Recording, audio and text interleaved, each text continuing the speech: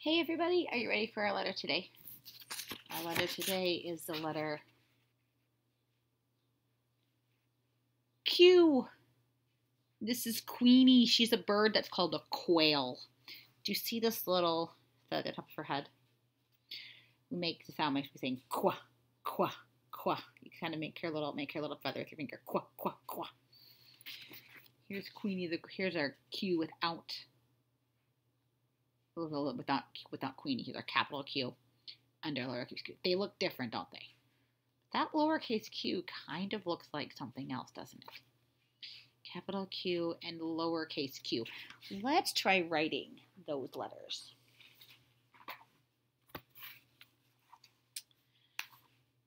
When I start my letters, I need to start at the top. Yeah, you know, you have something to write with, your finger or a pencil or something else. Alrighty, you ready?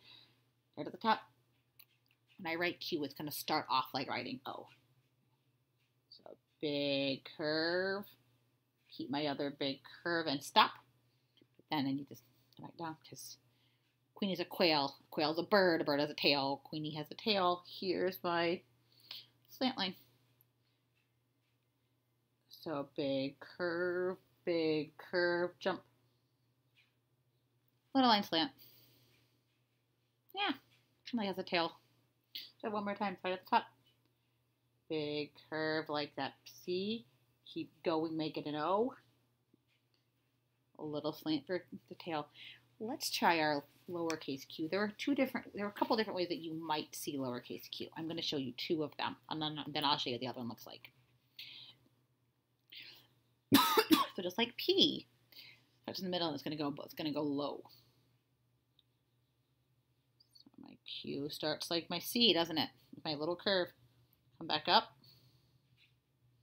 Trace back down. My line and my curve. So little curve, trace back up. Trace back down in the tail.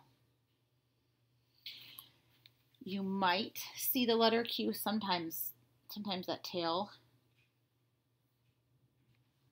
is a little straight line. It's a diagonal, it's a slant line. That works too. Line, big line, and a tail. The other way that sometimes you see Q, you might see a Q that's just written like that. What does that look like? Yeah, looks like a 9. So you have to look at it. If it's in the middle of a word, it's probably not. The number 9 is probably a Q.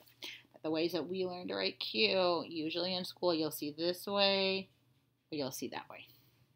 Usually you learn to write it this way. But I want you to know those other ones so that when you see them, you aren't surprised. They're all Qs. My Q things today, I have 3 of them. Are you ready? My first one is a kind of money. It's worth 25 cents. It's not a penny, so it could be 25 pennies. It's bigger than a dime. It's bigger than a nickel. It's worth 25 cents. It is a quarter. This quarter has a picture of George Washington. Some quarters have other things on them. If it's this size, there's an eagle on that side. So here is my quarter. I bet you have quarters at your house. You could ask Mom or Dad and see if they can show you some different ways that quarters may look. My next Q thing is something you might see in a book. You might see it with writing. It tells you that somebody is asking something. Remember we said that when there's a telling something that ends with a period, if they're asking something, it's going to be a question and it's going to end with a question mark. Yeah. A little curly Q, isn't it? A little curly, it's a question mark. It says, I'm asking a question. I want to know something. We said questions are ways to learn things, like, why do all the balls roll? Are all balls heavy? Do they all bounce? She said those are all questions we could ask. You guys are really, really good at asking questions. If you ask a really good question today, let me know. My last Q word. We talked about this Q thing when we read the book Something from Nothing. I think that was what it was. I remember that they turned they made, it wasn't that book, it was one of our recycling books. And we said they could take old pieces of fabric and they could put them all together into a blanket. And that blanket was called a quilt. I'm going to step back and show you one of my quilts. My mom and I made this quilt together.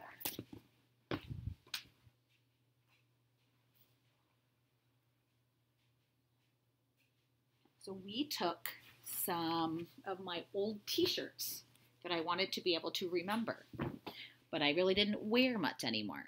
And we turned them into a quilt, a blanket. A quilt is a little bit different because usually there are two sides to it. So there's one side and there's the other side.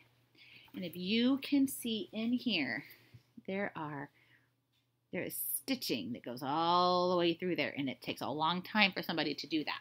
People who have some very special talents know how to do that. And I wanted to show you my quilt. So quilt, question mark, quarter. Have a great day.